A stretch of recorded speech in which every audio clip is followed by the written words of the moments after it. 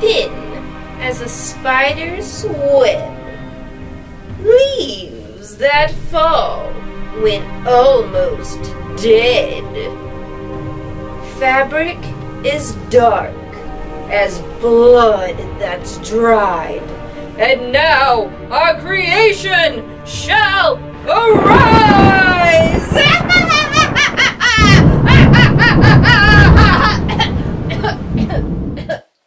Are you okay?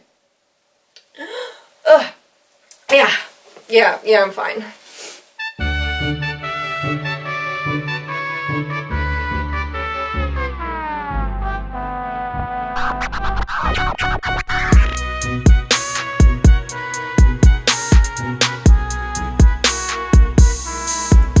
Hi there! Welcome to another episode where I get overly ambitious and then complain about being behind schedule the whole time. So what are we doing this week? Since I am a crazy person who also knows how to sew, I've decided I'm going to make my own wedding dress. This means doing a mock-up. Because clearly I have no idea what I'm doing, so I gotta figure that out. And since I'm also a person who likes to conserve my time and materials, I figured if I'm going to go through the effort of basically making an entire wedding dress, I might as well make it wearable. So the plan is to make this wedding dress mock-up and have it also function as my dress I'm wearing in my save the date photos. So that's part one, wedding dress mock-up. Part two, save the date photo dress. Part three is then to dye the dress in some nice rich tones and then take these leaves that I used for like this 2-second bit in this other video. And since I hate the fact that I spent money to buy these things for literally a second, I want to attach all these leaves to the dress and turn it all into a elegant autumnal witch costume that I can photograph for this video. So to start killing two birds with one stone, I gotta start draping the top of this dress. So let's jump right in. The first inspiration I had for this dress, and honestly just my inspiration for life ever since I saw it, is Rihanna in this golden robe at the Met Gala. I have been absolutely awestruck ever since I saw this elegant, bold train just cascading down these steps. My life has not been career or finance oriented. My only goal is to live at least some small portion of my life with the same energy as these photos. So right away I knew I was doing a dress with a giant train that was open at the front. I looked at vintage dressing gowns as well, since they also had that elegant robe feel, and decided pretty early on that I wanted to do a wrap dress.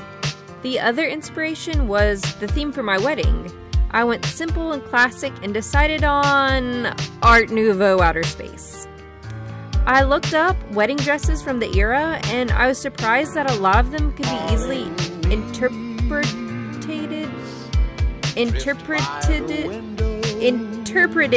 into a wrap dress. They already had that look of one side being crossed over the other, so I knew I was on the right track. I especially liked the top of this one dress, and I wanted to translate the neckline and the draped pleats into my own design. The autumn leaves of red and gold, falling leaves drift by the window, falling leaves of red and gold, falling leaves drift. So obviously these are just the very beginning stages, but I'm already really happy with the shape I'm getting. It came together fairly quickly. I was able to get the like wrap dress look while still evoking a lot of the original inspiration dress. I know what you're thinking, Victoria, aren't you just gonna run into the same problem as the last time you draped something on your dress form and it's not gonna fit at all? And the answer to that is yes. I have to start somewhere as far as figuring out shapes, angles, pleats. I'm absolutely on the right direction, so it's only downhill from here. I Hi! I'm not made for vlogging. I don't think that's my jam. Hey guys! Hey! So, I've had my coffee, even though I haven't gotten out of bed yet. Because I'm spoiled and Daniel just brings me coffee every morning without me having to get up. I shouldn't admit that publicly. So, Makara Tours posted a video, maybe I'll like put it over here, where she finished an entire 18th century dress in a day. And I've spent like 2 weeks on my latest project, and all I've done is draft the front of a bodice and then get distracted by literally everything else. But Facebook reminded me, because I'm terrible at keeping up with dates, that it's the 1 year anniversary since Daniel and I actually got engaged. So this feels like an appropriate time to get super serious about finishing this wedding dress mock-up / save the date photo shoot dress / witch costume. What do I say now? What do I do now? So I guess I'm gonna do that. No, I'm not. This is not making it into the... I'm really just doing this to hold myself accountable. Because if there's video evidence saying that I was going to work on this today, I guess I'm obligated to actually work on this. It's...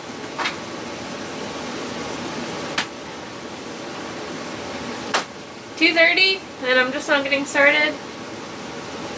I have less energy than I would ideally like to have. Well, what can you do? The next thing to do was to figure out the skirt, and for that we had one goal. Big, long train.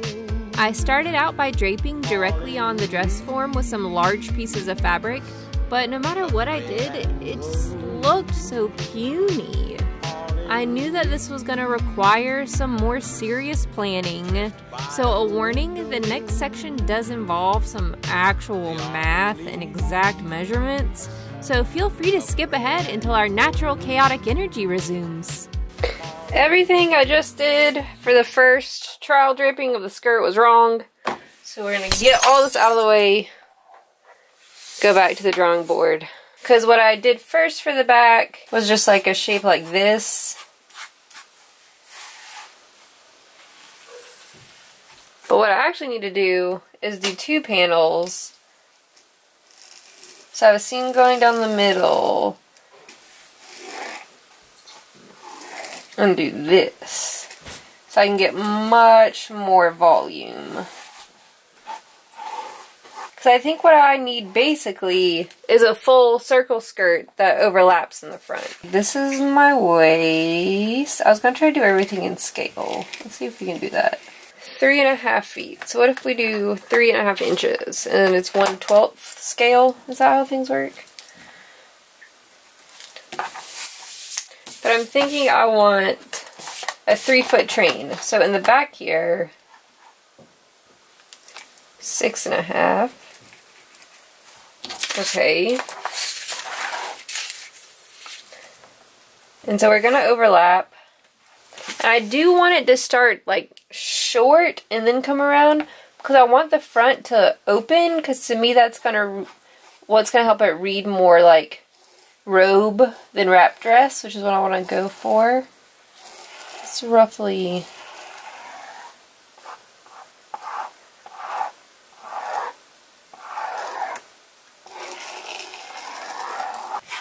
front panels, side panels,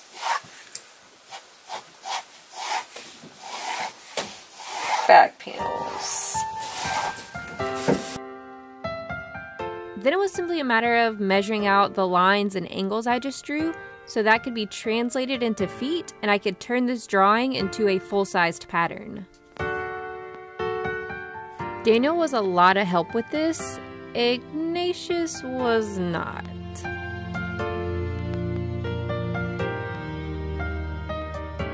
As I work on these projects and videos, I ask myself, what is the narrative going to be? What story am I trying to tell through this process? We have the ambitious and talented main character, whose hubris is kept in check by humbling experiences and almost crippling self-awareness. which I like to think makes for a relatable journey through whatever obstacles the project presents. However, any good story has an antagonist, and too often that's ourselves. Our own doubt, or lack of self-discipline, or lack of knowledge. That's why with projects like this, as I learn new skills and find the motivation to press on, I do feel like I'm journeying further towards true character growth.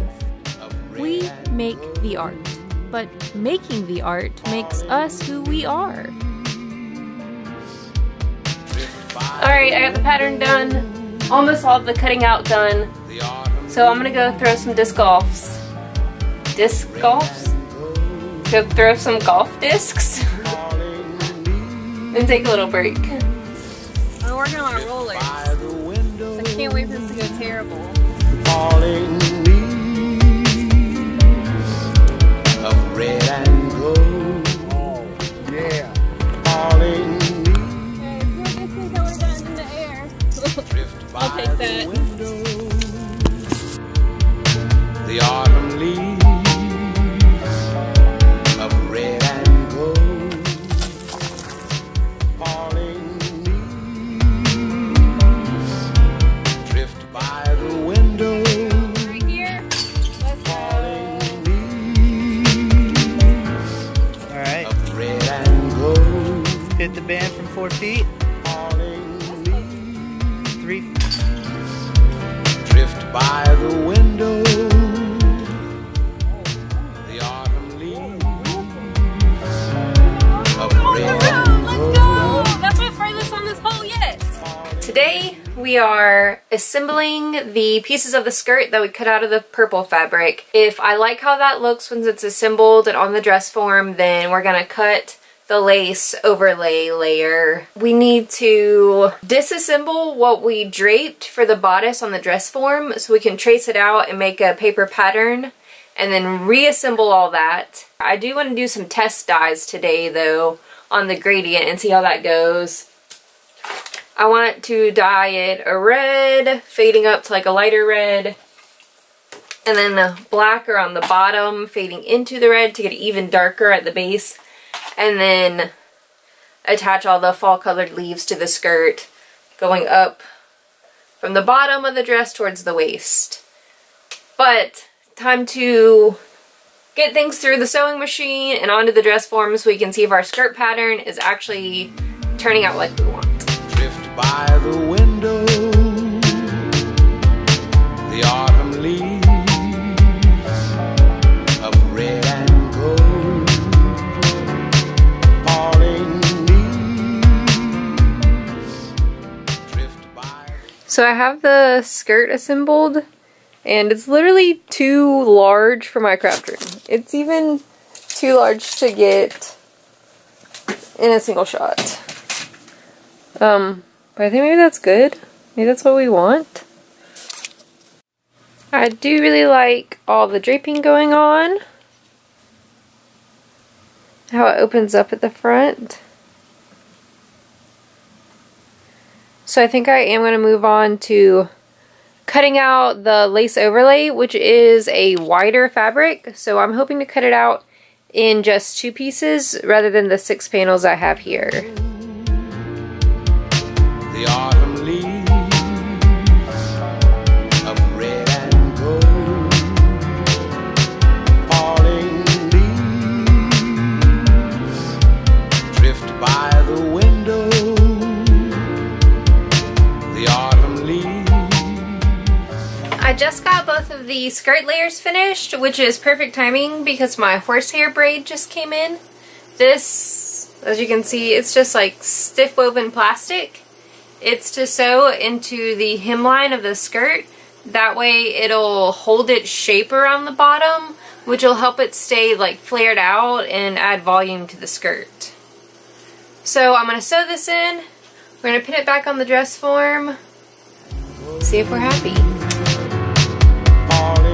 Sewing this horsehair around this giant skirt was so much sewing. Because I had to sew it once, and then flip it over, and then sew it again, and I had to do that to both the lining and the overlay. It felt like one of those like fun facts from a textbook, Like, did you know if you take the entire hemline from both the lining and skirt of a wedding dress and attach them end to end, it can reach all the way to the moon. So here's the back of the skirt, all laid out with the horsehair braid. Looking good. When we next join our main character, she's getting prepared to do some fabric dyeing. Boiling a giant pot of water takes a while, so be sure to enjoy a hot dog in the meantime. Alright, it said to do a tablespoon of dish soap. I don't know why. Oh no, it said liquid detergent. Listen. It is liquid detergent. Right? Into the boiling water she mixed the dye, and her recently sewn skirt was confidently dunked into the mixture. Little did she know the tragedy that was about to strike. How long you gonna let her go? Like I said, I'm doing a gradient dye, so the first bit is not going to be in there for very long at all. I want it super pale. Oh, okay. And then I'm going to leave each section beyond that in for a little bit longer. And also, here, take this. Do this number, because then, you know, the bottom stays in, but then the rest. She was about to mess up in the only way she could have messed up. Oh no! I dyed the top instead of the bottom. I just messed up in the only way I could have messed up. Heard. It is. And I guess grab a tarp. Maybe lay this out and spray it down. Where's the tarp? Things don't happen the way they're meant to be. Their water's still hot enough. It honestly made me sick to my stomach to go back and watch this. I can't believe that I dyed the top of the skirt instead of the bottom. Like, how little was I paying attention? As disappointed as I am in that, I guess I am proud that I just kept pressing on. I added black to the red dye, which was originally the plan, and I continued to dip dye the bottom to at least have it go from dark to bright, even though there really wouldn't be any light on the skirt at this point. It was just all gonna be red instead of fading into the off-white, and I just gotta go with it. There's nothing else you can do. Falling leaves drift by the window. The autumn leaves of red. Whenever I'm doing a gradient dye, I like to hang up the garment and give it a soak to help pull the dye from the top into the bottom as it hangs and dries. I put the dark red dye into a squirt bottle to try to get a more even and gradual fade. No, it's definitely like controlled. You can get very specific with it. Yeah, because I want it just around the edge. I feel like that I'm getting more of Yes, it's definitely. I'm glad that you're doing this. I think that's a good. Because when you first told me the idea, that's more like what I envisioned. It is the next day. This is what the color of the skirt looks like after being washed and dried. It's more of like a radial gradient than a top to bottom gradient. I mean, obviously we know the mistakes that I made from the jump. But I'm going to solve that by dip dyeing the very bottom of the bodice to blend into the skirt. And it'll just be as the gradient starts way further up the dress than I initially planned. But I'm actually okay with that because I feel like having more of it dyed is going to help it look less like a wedding dress. Also, I was going to go ahead and do the whole process over again, do it in the red and then do the bottom in the black just to get more saturated color, but I have these leaves here that I'm going to attach to the dress, and it's a pretty good color match, and so I think having these just go in a gradient from the darker red up to the orange is going to blend into the skirt nicely and also just help with the visual gradient overall. So the things to do today: dye the top so we can get it assembled, and get the sleeves done. And at that point, we'll pretty much be done with the dress. We can take the save the date photos, and then once that gets done, we'll move on to attaching the leaves to the skirt and adding the embellishments to turn this into more of a witch costume. So, let's get to dyeing. Like, I'm dying over how beautiful this dress is turning out. I'm gonna get out of the floor now. Alright, I'm almost out of battery. Hopefully this doesn't stop recording. So, we'll get in a little closer. I think we're pretty good on the color. The gradient's looking really nice. And, oh my gosh, you guys, now that I'm seeing it with it going up the bodice, I'm absolutely obsessed. I know a lot of the times in art and creative fields, mistakes can sort of end up being design inspiration, little design miracles, but it's also frustrating because you're like, geez, I wish I didn't mess up all the time. But now that I see this gradient completed, this is everything. I love this. I can't wait to get it put together. To finish the bodice, I hand sewed the pleats and darts in place with it on the dress form just to make sure the placement was exactly where I wanted, even though all this would sort of get changed later in the fitting. That part did not make it into this video, and also not featured is the sleeve, but after the fit and sleeve got fixed, we finally got to take the save the date photos. And even though these are only on the green screen and are obviously going to require some Photoshop magic, I'm really excited about how they turned out. Okay, last step to getting this skirt done. We took the save the date photos, so now it's just a matter of doing the decorations, which in this case is putting on these 500 leaves. Right now I'm just going to pin them in place and see what sort of design I can get. And I asked a poll on Facebook and Instagram if I should torture myself and hand stitch all the leaves or just hot glue them. And more people wanted me to torture myself than I thought. Though those people are probably right. So I'm just going to jump right into getting all this laid out. So I was wrong in thinking that I was the main character of this video. It's definitely this skirt. It's like when Andy Dwyer was supposed to be a minor character that's only featured in the very first season of Parks and Rec, but then his character just sort of takes over and the next couple of seasons revolve around him and his entire relationship with April. The bodice, however, is more like Mark Brandanowitz, who first appears to be integral to the story, but then quickly disappears when the general consensus is that he's boring and no longer serves the plot. The sleeves, unfortunately, are a character that gets cut from the show before it's ever picked up by the studio. The hat, however, which I did not get a chance to feature, will be getting its own spin-off show, so check your local listings for that one.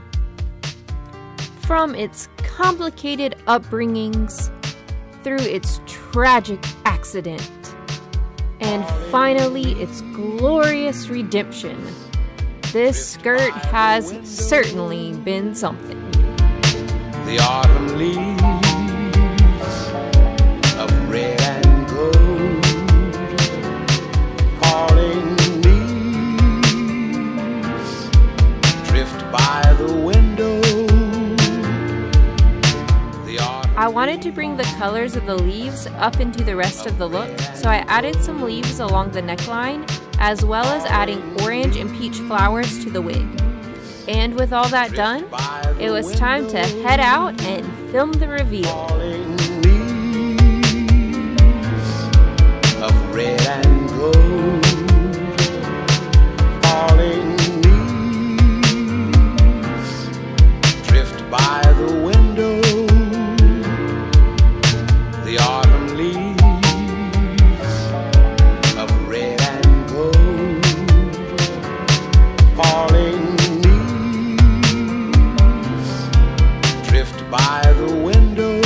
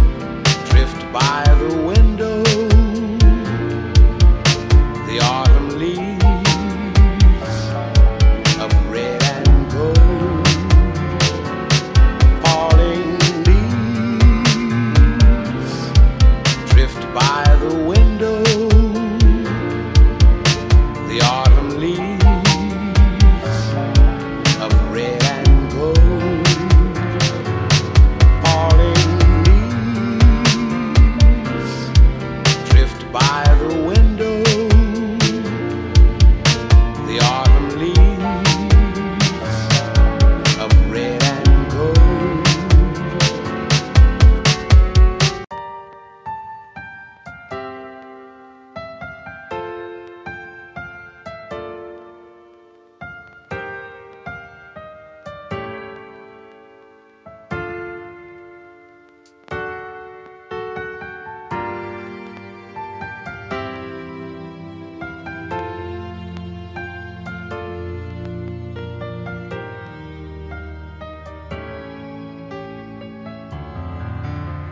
As always, thank you so much for watching. Be sure to like this video and subscribe to the channel if you want to see more.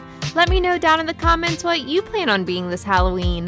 And there is a link in the description if you would like to support the channel. Can't wait to see you next time.